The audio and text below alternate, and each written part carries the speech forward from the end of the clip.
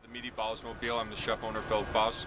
What we do are unique takes on meatballs and other globes of goodness, all formed into a sandwich and kept on our truck.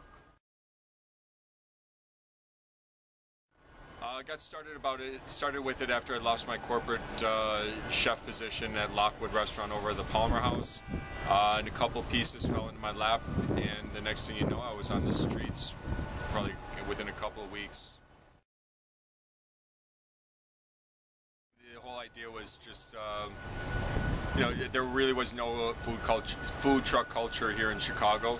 I felt it was a niche, and I'd kind of been behind the movement from the beginning and helped to instigate it.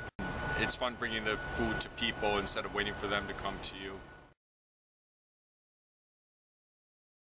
It's actually a creation of Mrs. Meaty Balls, my wife, Kenny, who it's a traditional Tunisian preparation that's actually called kfita, and we just kind of took it from there and we made it really spicy, and then we just started calling them sweaty balls, and because they're so spicy they make you sweat.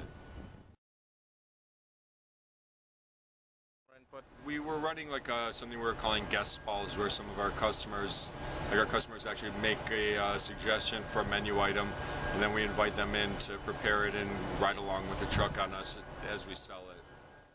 I mean, a lot of it depends on legislation with the city and if they're ever going to allow for, cooking on food trucks, and then I guess we'll take it from there, one day at a time.